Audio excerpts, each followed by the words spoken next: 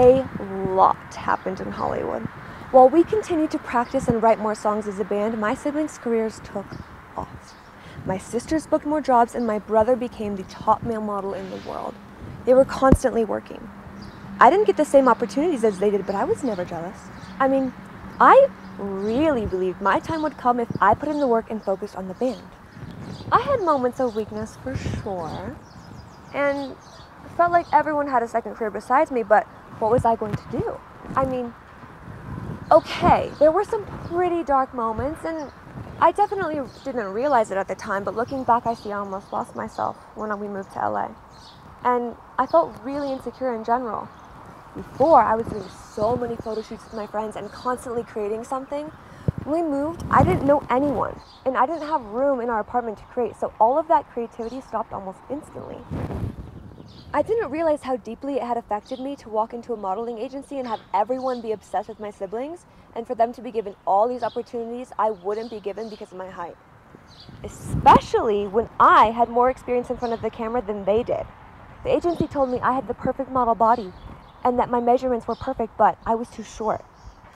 The thing is, I had never wanted to be a model, and I had never in my life wished I was taller. But I had been manifesting being on the cover of magazines and doing shoots and music for as long as I could remember. I didn't want to be sad about something I couldn't change, so I just shoved it down that it hurt me, did my best to be grateful, and focus on the bigger picture.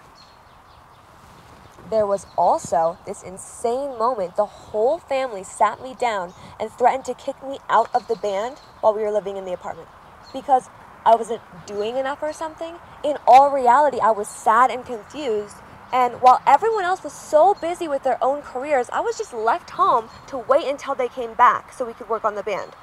There were so many ups and downs. I feel like watching your siblings live parts of the life you always dreamed of is interesting. It's not that I wanted their exact careers, because I'd always been more focused on singing. It's just, you know, when I'm watching them get really cool opportunities, grow a genuine fan base, and have financial security, all of that, it kind of pushed me into an uncomfortable and confusing place mentally where, you know, I love them so much, and I'm so happy for them. At the same time, I wish I could have what they have too, you know? Like, all I could do was tell myself, it will be worth it. This is going to be worth it. Just hold on a little bit longer. Meanwhile, so many people kept telling me, you'll be the biggest star. You're the front woman. You'll be the most successful, you know?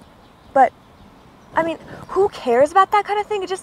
It made me feel like, okay, I can do this. I just have to hold on a little bit longer. Anyways, Lucky started a movie and I got to sing 2 of the songs in it. That's where we got connected to Simon Fuller, who we met while we played music at a La Mer event. We signed with Simon and started to working with Rock Mafia, who we wrote our songs with. Finally, things were coming together. This was huge. This is what I had been sacrificing for. Now, I was busy in the studio, recording, taking vocal lessons. We were having lots more band practices and getting ready for shows. I was working hard. We were all working hard, and we were finally able to move into a new house in Glendale that had a pool and tons of space for everybody. Everything was coming together in big ways. Opportunities continued and got bigger. We kept booking magazine shoots for features and covers. We planned more shows and tours. We went to Paris and Milan Fashion Week and walked the runway for Dolce & Gabbana twice. Me included. We traveled all over the world for work and grew a bigger fan base all over the world. We were on the radio a few times and in a few places. We booked the H&M Coachella campaign and got to play both weekends at Coachella, as well as the H&M in Times Square. Dreams were coming true. We put out songs and kept writing more. It was working. We were gonna make it.